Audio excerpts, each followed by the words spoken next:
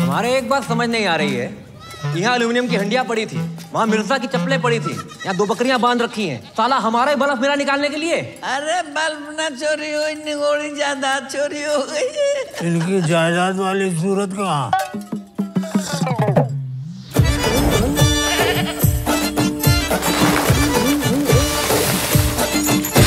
Latrine जाना हो तो मिश्रा जी की फैमिली के साथ जॉइंट टॉयलेट। लेकिन हमें पता नहीं था कि आप इतने गरीब हैं।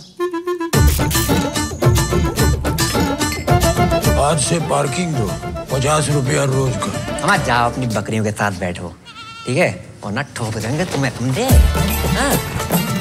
हवेली और हमारे बीच आना ना, वरना ऐसा हाल कर देंगे तो हड्डी। बुढ़ाओ, हाल तो तुम्हारा करेंगे हम। यूनिवर्सिटी के लौंडे बुला लिए ना, जितनी आशिकी चल रही है हवेली के साथ, सब निकाल देंगे।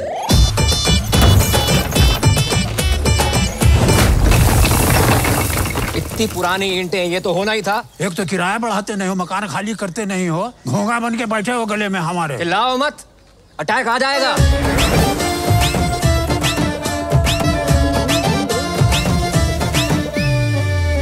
आपको तो अपना मकान खाली करवाना है किराएदार से।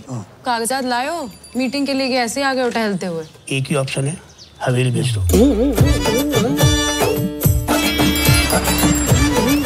सरकारी हैं, आर्कोलॉजी। हवेली हमने बेच दी है। बेच रहे हो? बेच ही नहीं सकते। हवेली हमारी, जमीन हमारी, मर्जी हमारी, कैसे नहीं बेच सकते? लेकिन परमिशन हमारा लगेगा। अब मजा है।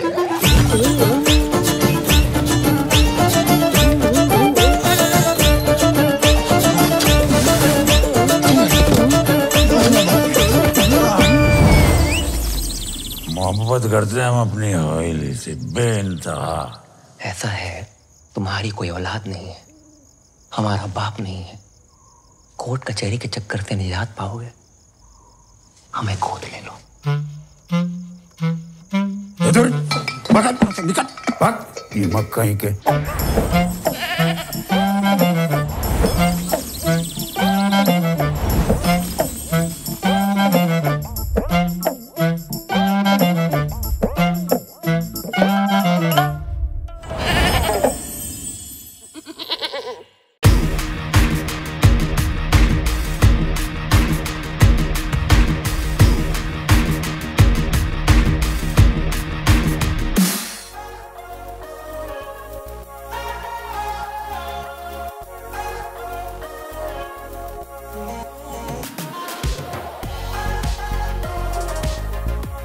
Welcome everyone. This is so exciting. This is of course the Indian Film Festival of Melbourne Film Club. We're so excited that we're starting this film club with a conversation with our favorite filmmakers. We're chatting of course today with Shoojit Sircar and Ronnie Lahiri. They're no strangers to the festival. They've been to the IFFM twice. Ronnie, Shoojit, of course, Piku in 2015 won Best Director, Best Actor and Best Film at IFFM. In 2017, Pink won Best Director, so you're no stranger to the festival.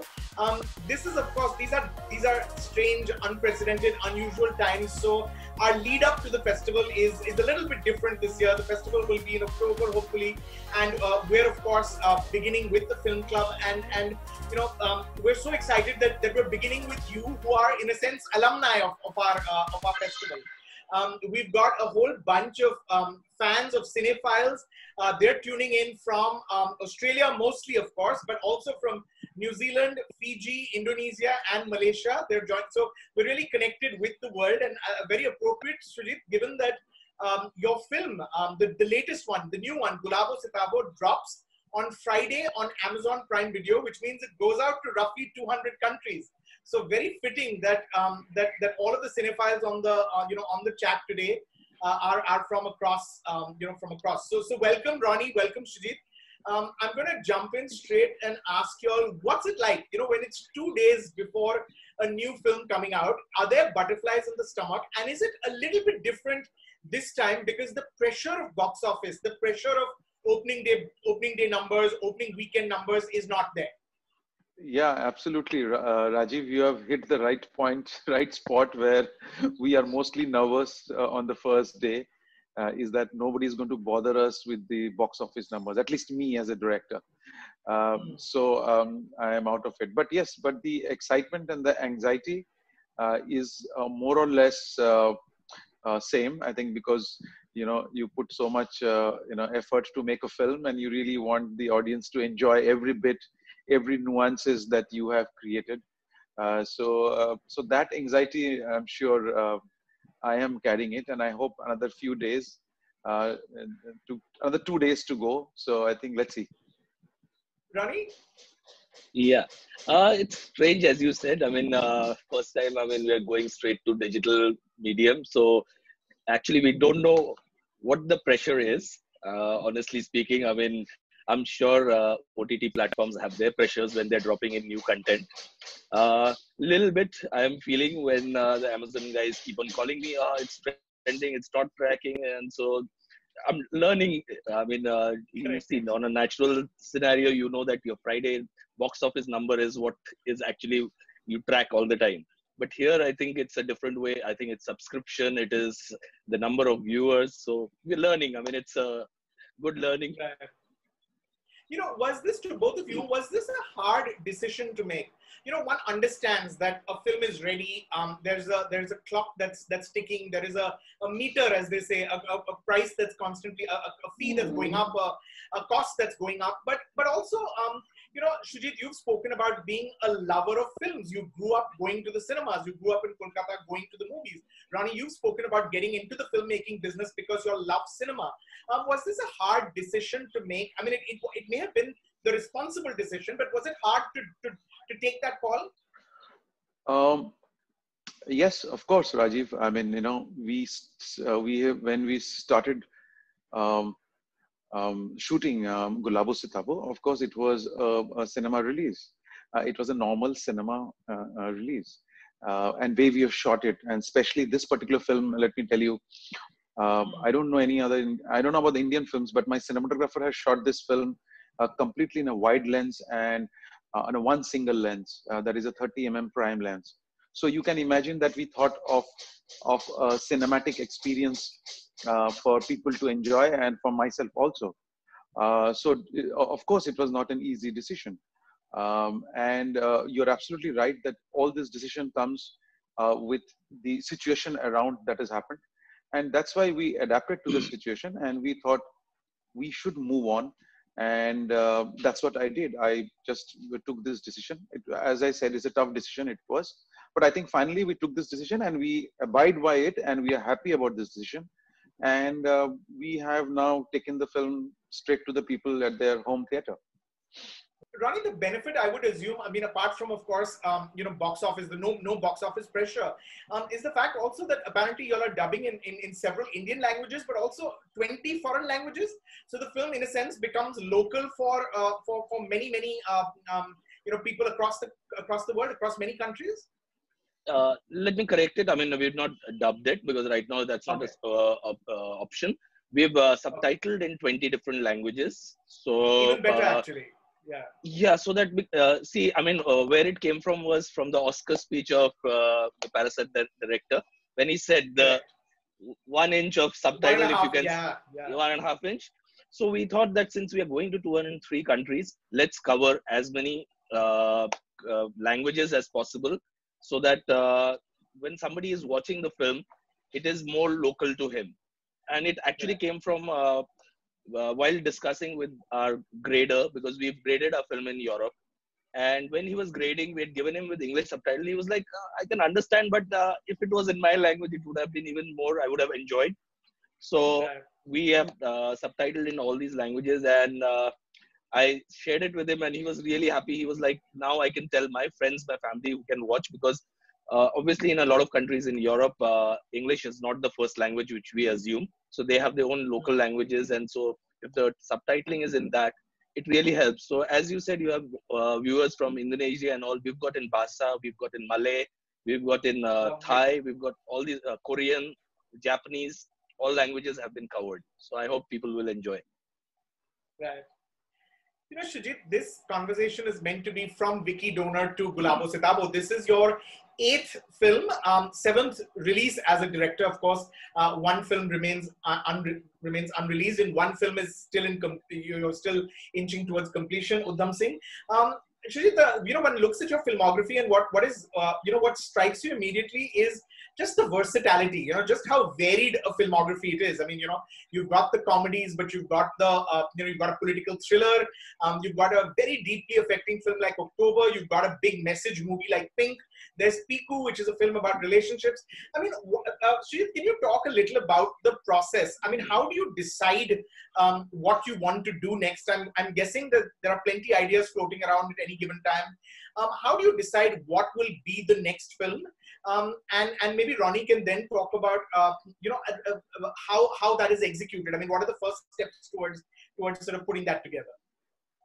Rajeev, that's quite interesting, actually. So what happens is, yes, you're right that there are many ideas which float around and which hits you. But the foremost thing that I look into it, that if that idea steers me personally or not. If that one-line idea gives me, changes me, challenges me or not, can it take me to a little higher platform in terms of understanding life or not? Just for making a film, I mean, I don't get too, keen to make that film. So it's always been, like a lot of film, have people ask me why it's Gulabo sitabo. I thought I never tried a satire in my life, and when I got the story and when I was working on it, and I just thought this is very ordinary, this is very simple. And sometimes to catch that ordinary, it needs a lot of sometimes an understanding and knowledge also. Lots of research, lots of reading, because films are all about human behaviors at the end of the day. Anywhere you go, anywhere in the world, it's all about human behaviors. So I thought, why not to pick up Gulabo sitabo? The similar, I am picking up the subjects which steers me. Otherwise, I sit on it. If it makes me move and do something, and also I will also talk and thank Ronnie for believing and riding with me on my ideas, because these are not very easy to convince a producer to do these films. Correct. It's nice to talk after the film is done, but I think before the film is done, it's not easy to convince, because you have to answer so much. So I have Ronnie, so I'm thankful that I don't have to worry and go anywhere else. Ronnie, what is that like? When Shoojit says, well, the next film is going to be about this father and daughter, and it's really just that. I mean, because that's a hard one, right? Piku is hard to describe in a line. And this business, as we know, when you're pitching to producers and studios, you're really pitching a one-line idea. I mean, how do you pitch an idea like Piku? How do you pitch an idea like Gulabo sitabo? I mean, what have you learned in your years of producing that, that convinces you that you can do this? I mean, it's hard to reduce it to one line, but we have something that people will be interested in watching, and so we'll make it. Yeah, I'll come to the thing where we had long time back done an interview together. You remember Pink? Yeah. So till that time, I was in the same boat with Shridha, where I had to convince the idea to a studio. Right. So that was the difficult bit. Now after Pink, we realized the freedom that we have it's the comfort level, and it's the trust in a certain idea of what Shridha or what a Juhi or any of our writers are doing, because we work with a very set people, kind of people, and the kind of ideas always are very common to us. So for me, yes, I mean, Piku, I really enjoyed, and I would personally say it makes us more on the toes, because it's very easy to make Wiki Donor 2, 3, 4 and be happy. And you just sleepwalk and you produce and you sleepwalk and you direct. But the challenge is when you're doing a Gulabo sitabo, which is in Lucknow, a satire. Parallelly, you're doing Udham Singh, a biopic, which is a period film. So even as a producer, you are like all the time. One is in terms of how to mount the project. Second is how to execute. Both are challenging. It's not easy. So it's something like you've not done it ever before. So it keeps you always on the move. Otherwise, I mean, it's like you shoot a film in a studio every day. You feel no challenge. You're like, let me go to office. So otherwise, I would have joined a 9 to 5 kind of a job and do the same thing every day. So this is what filmmaking gives us, is the challenge, that you challenge yourself on a daily basis. Sure, sure. Shoojit, what was the genesis of Gulabo Sitabo? I read many things. There was, I mean, I read somewhere that Juhi, who's of course your regular collaborator as a writer, y'all were in conversations. Y'all were talking about how to. I mean, y'all were fascinated by how an impoverished class lives. I also read somewhere that you know, the idea is in that traditional that folk puppetry, that puppet show, street puppet show. What was the genesis? So the genesis of this idea, of course, came from Juhi, about this this particular Haveli, and about this character Mirza and his wife Begum. The basic story is that they are actually the trailer moves beyond the film is beyond the trailer, and of course the Haveli and the families who live there. So I think I call this as a Gulabo sitabo world, you know. So I just took my camera and I presented this and put my camera in every family's drawing room, and we just observe these families, how they behave, what they do in that particular situation, what they do in that particular crisis. So in a sense, it's very ordinary, Rajiv. It's so ordinary, I can't tell you. It's so simple, I can't tell you. And when you look back at life, there are many things that we do. And that's what my learning was while doing this film and while scripting this film. That many foolish things that we do are, when we look back, are actually foolish, and then we smile at them. And in terms of the Gulabo sitabo, that puppet art, and I've clarified that, that came later when we made the film. Later on, we found that there is a puppet art like this in Gulabo sitabo, and which is so we just paid an ode to this puppet art, and we used this as a metaphor to title the film. So this is the basic way, the genesis of this film.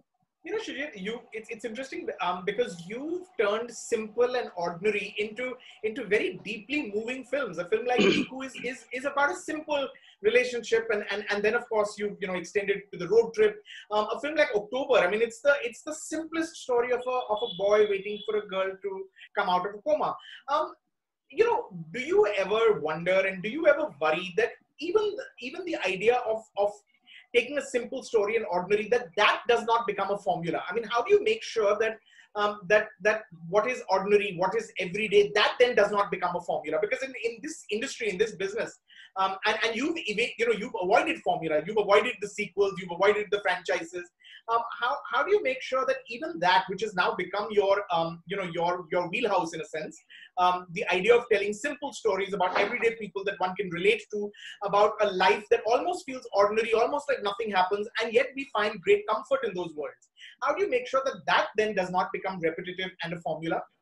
See, various factors in that. So, I think you're absolutely right that it's should not become so simplistic and so that it becomes a formula. No, I think casting very, very important. Who are the players who are playing the characters, and who are so that's very important.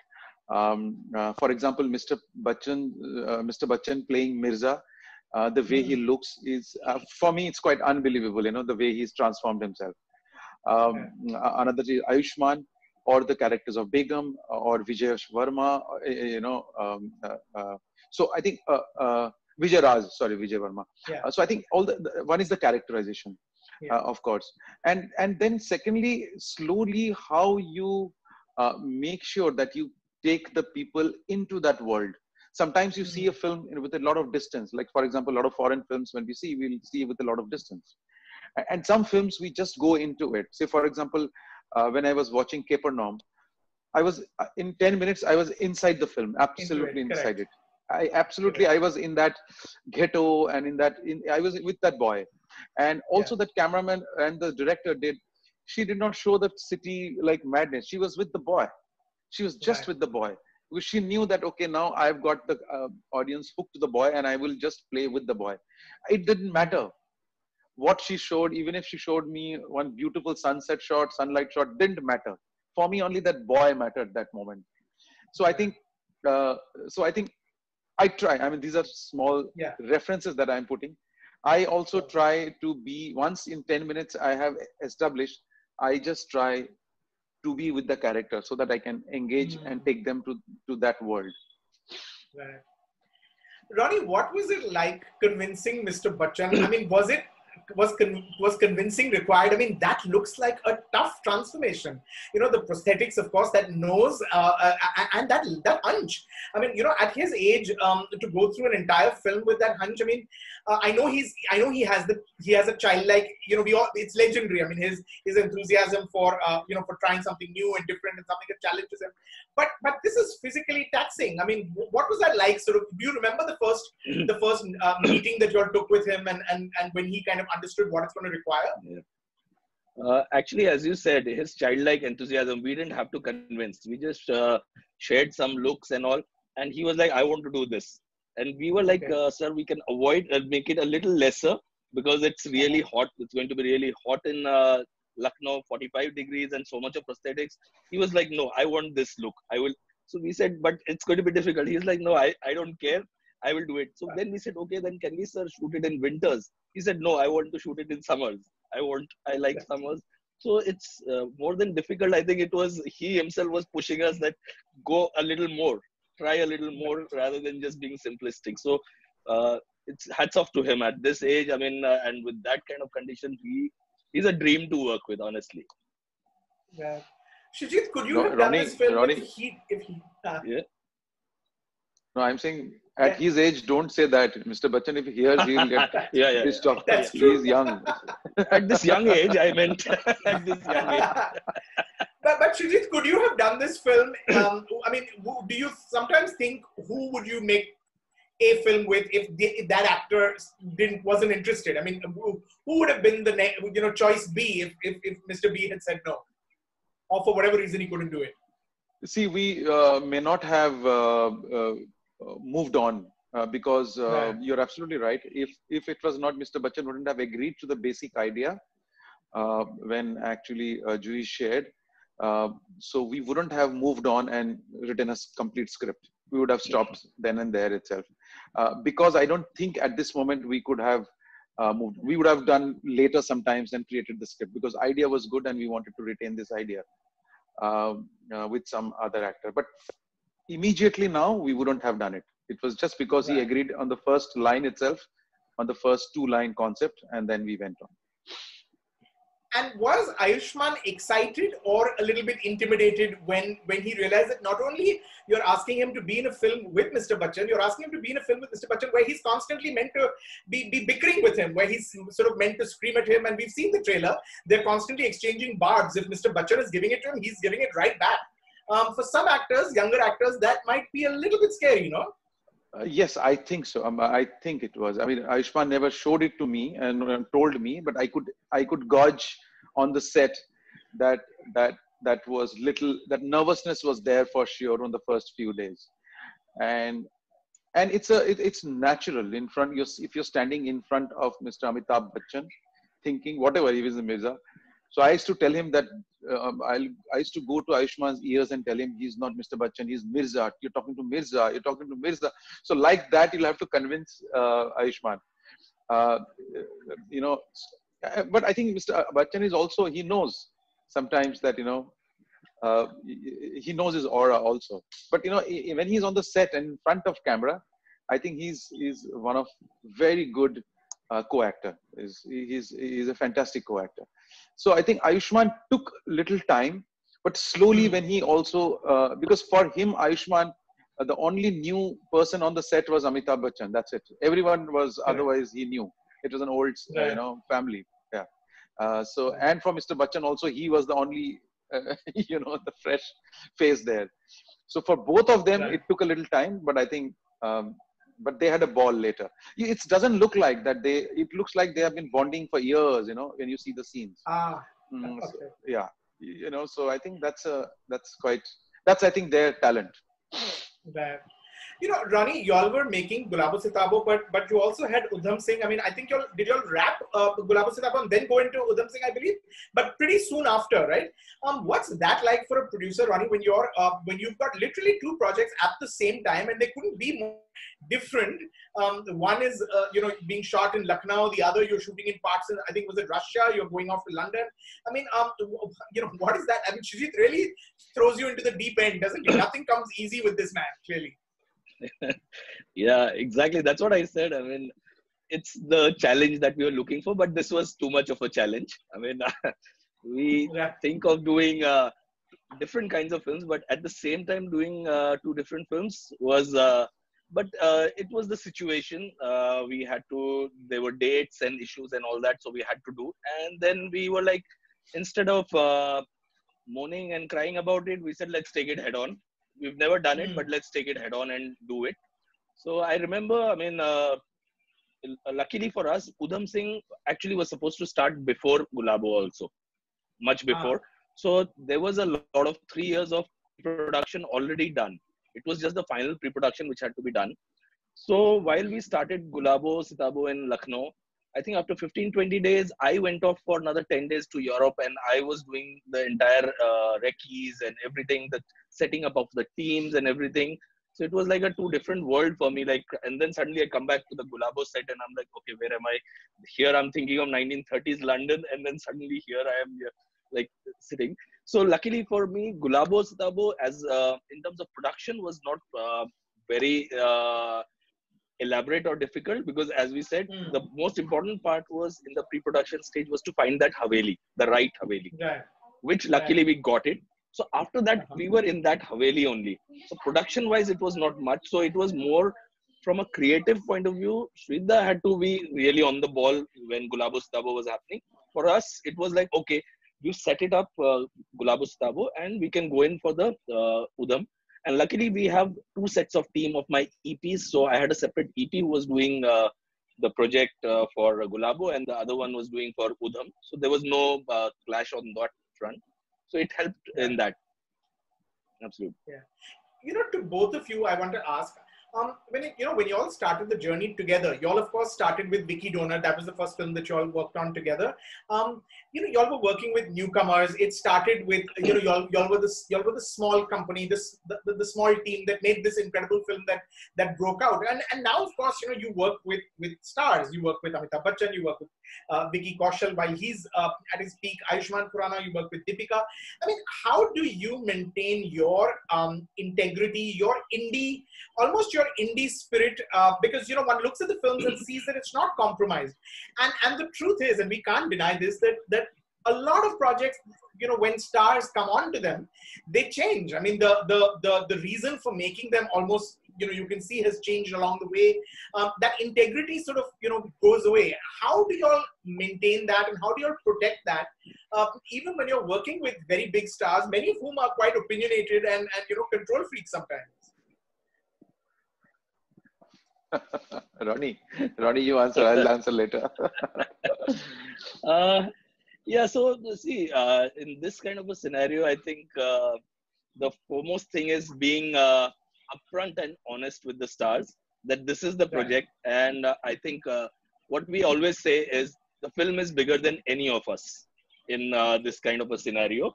So it's always better to be upfront and telling them that this is how we want to make the film and this is the way. So I'm sure a lot of actors also appreciate the fact, but see, if you are not very convinced on yourself, and if somebody is giving their opinions and then you start changing, then it comes to a situation where, as you said, Rajeev, the project starts somewhere and ends somewhere else. Right. But if you are very clear of what kind of a film you want to make and you're very sure about it, then, I mean, there will be discussions. It's a democratic kind of a scenario. You all have discussions. But then if you are very clear and as everyone says, the director is the captain of the ship. And if he is very clear what he wants, then it's rather easier. And I would say for anybody who wants to do it is, if you are clear what you want to do, it's better to tell the actors upfront rather than cribbing behind that, oh, this is not my film which I was supposed to make. Rather, not do a film with him and do some other film later with him than getting into it and then cribbing about it. So that's how I think we try to maintain our kind of films that we want to make. You know, Shoojit has this big smile throughout your answer. I feel like his mind is going back to those instances where perhaps there have been sort of times when you have to put actors in their place. Shoojit, what is the reason for this big smile? This very knowing smile. Yeah, so there are 3-4 factors to it. Huh? Okay. So quickly, I'll so that yes. Of course, one factor is. Once me and Ronnie have agreed upon that what we are doing, there is no question, then I think we are on board. So that's the first.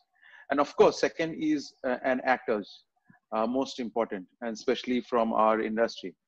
So my first mantra to the actor when I go and present it to him, first thing is, this is not entertainment. So you be clear about it. So first, no, this is not. So first I get this out of my way. So if I can get this out of my way, my path seems clear. Now you agree to work with me or not, you want to agree. So this is second. And third, this particular film, we'll try to explain it to you. This is absolutely my film.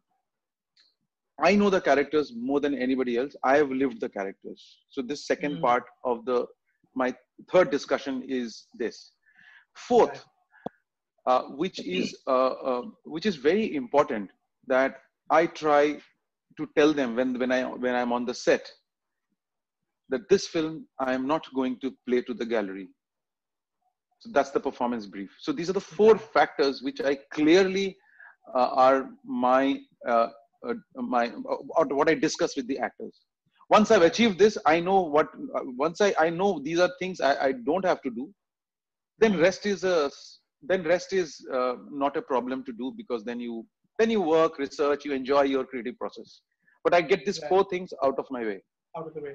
I want to ask you, Shoojit, and I'm not going to ask you for names. We don't want to gossip here, but I want to ask you: have there been times when you've had to kind of have a chat during the making, or kind of remind them why they signed up for this film, an actor, an actress, because the structure of the film business is such, unfortunately, I mean, traditionally for too long, stars have been made to feel like they're the most important voice on a film set, which is completely not how it should be, because that's almost a sure shot formula of the film not turning out the way it was meant to be. Have you had moments of conflict? Have you had moments where you've had to have a chat and kind of remind them that, listen, we committed to doing this way? Yes, with many actors, you have to do, and you have to constantly remind them, because see, they have an influence of the outside world. Correct. And for me, it's not for me, my world is the script and my film, for example. So they are influenced by the outside world. I am also, but I have tried to cover myself and keep myself. I've guarded myself for now so many years, and I've practiced it quite well now. But for them, as they are exposed to the outside world, you are absolutely right. You'll have to constantly remind them, like a lesson, like an everyday lesson, that why we are doing this film. I know that we've got about 75 fans who are online, and they've got lots of questions. But before I open it out to them, I want to ask you a couple more.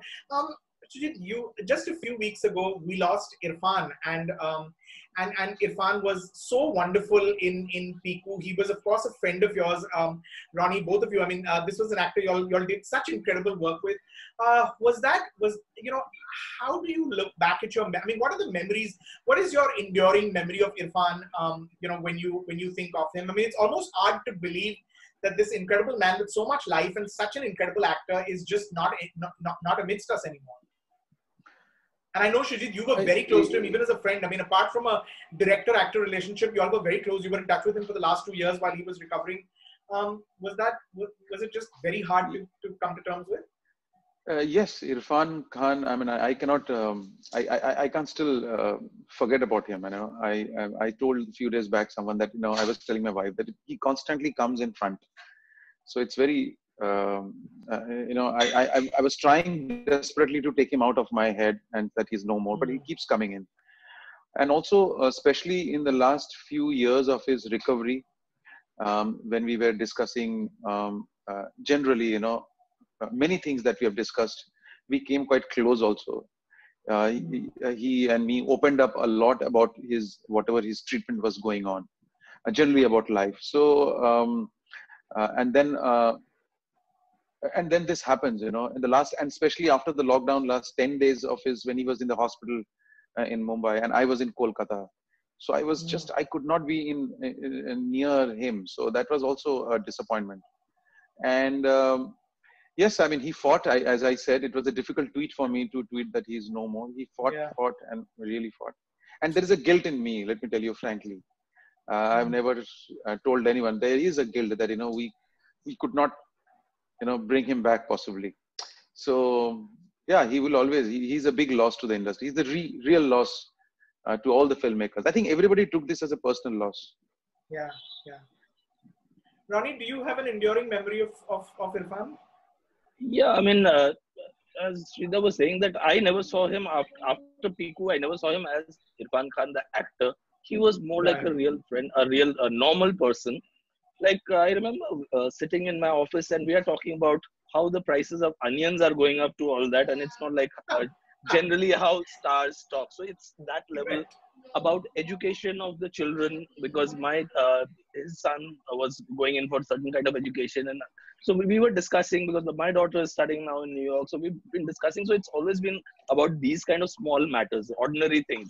It was never those big things that, oh, let's go to Cannes or let's go make film like that. Those are the cliched conversations. But with him, the best was that we always had the most ordinary, most regular kind of conversations about life. So, I mean, that is something which I'll definitely miss with any actor. So really, thank you so much, Ronnie. Thank you, Shoojit, for your extraordinary films. All the best, of course, for Gulabo Sitabo. I want to say thank you to everyone who's been watching. But I'm going to pass this on for the final sign-off to the festival director of the Indian Film Festival of Melbourne. Mitu Bhowmick Lange will give us sign-off. And hopefully, Shoojit and Ronnie, we'll see you all next year at the festival in Melbourne. You'll have hopefully 2 films out, before. I mean, there'll be Gulabo Sitabo, and hopefully Udham Singh will also be out by 2021 when the festival comes up. I'm going to pass on to Mitu. Over to you. Thank you, Rajeev. Thank you so much for your time and bringing so much warmth into this, our very first film club. And I'm personally so appreciative of Shoojit and Ronnie. You have a film dropping day after tomorrow, and you still took so much time, answered all our questions so patiently. So really appreciative. I mean, we had made big plans of being together in August and celebrating your film, but I think this is a good way, given everything. And please keep August 2021 free. Can't get rid of us so easily. And lots of love and good luck. And I want to thank everybody who's taken part today in our first film club for your time and your wonderful questions. And to all the aspiring writers and directors, from your questions, we do have the filmmaking workshop coming up where you have an opportunity to work with filmmakers like Onir, Reema Das, Imtiaz Ali and Kabir Khan. So just go to our website iffm.com.au and see the details. Hopefully one year Shoojit and Ronnie will also be there. So you never know. And Shoojit and Ronnie, Rajeev, thank you so much on behalf of the festival and all of us film lovers who are in another continent, but who love you very much. Thank you so much. Thank you. Thank you so much. Bye. Thank you. Bye.